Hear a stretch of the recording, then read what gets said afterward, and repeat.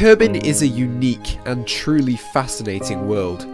It is the place we as Kerbinauts know the best, with its lush green hills, imposing mountain ranges, and fathoming blue oceans, which we have all come to love and cherish. For many, Kerbin is the centre of their universe, with the prospect of there being strange alien worlds seeming almost absurd.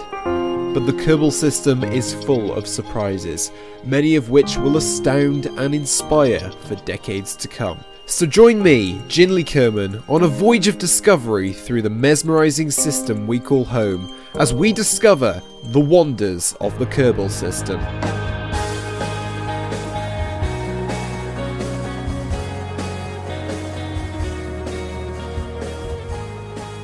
Moving outwards and further from our parent star, we leave the scorched world of Moho far behind.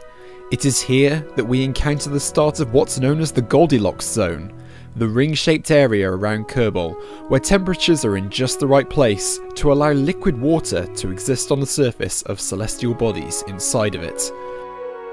Liquid water is essential for all life to exist, and so it is in this small segment of orbit that we are most likely to find other life forms in our solar system. Marking the innermost boundary of this zone is the bright, giant world of Eve.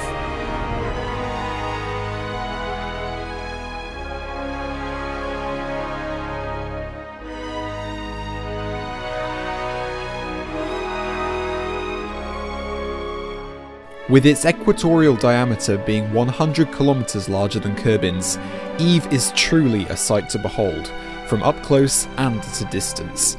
This view is bolstered by the planet's uniquely bizarre colour scheme, a deep royal purple due to the high concentration of iodide salts that have precipitated from Eve's vast, fathoming oceans. Kerbal astronomers consider Eve to be a sibling planet to Kerbin, due to its comparable size and active geological nature.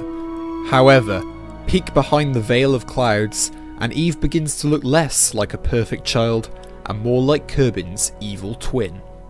For starters, due to its higher mass, Eve has 70% more gravity than Kerbin, meaning that any potential Kerbinauts would have severe difficulty walking on its surface. But that's assuming they survive Eve's two greatest hazards, such as an atmosphere 20 kilometers thicker than our own and nearly 5 times as dense.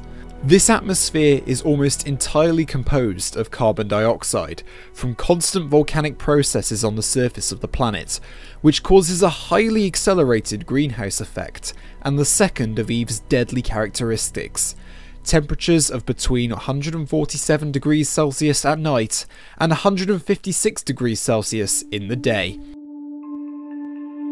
However, despite all of its flaws, the planet of Eve does not turn up to the cosmic ballet alone.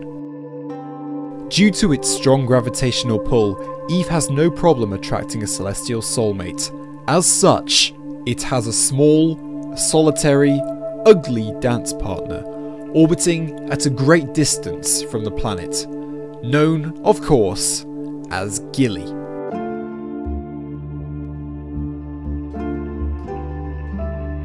At only 13 kilometers in diameter, Gilly is the smallest celestial body in the Kerbal system. As a result of its small size, it only has 0.5% of Kerbin's gravity. If a Kerbinaut were to leap while standing on the surface, they would rise over a kilometer above the surrounding terrain and take over 200 seconds to touch down once more. Gilly is considered a captured asteroid due to its puny appearance and highly inclined plus eccentric orbit around Eve.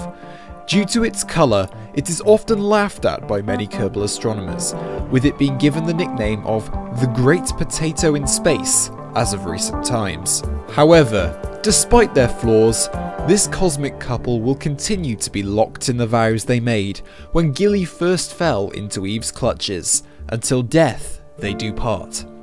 It is this cosmic commitment to one another that truly makes the Evian system a wonder of the Kerbal system. Join me next time on Wonders of the Kerbal System, where we'll be looking at the cold, red planet of Juno. Remember to subscribe so you don't miss it. My name is Jinli Kerman, and as always, stay classy.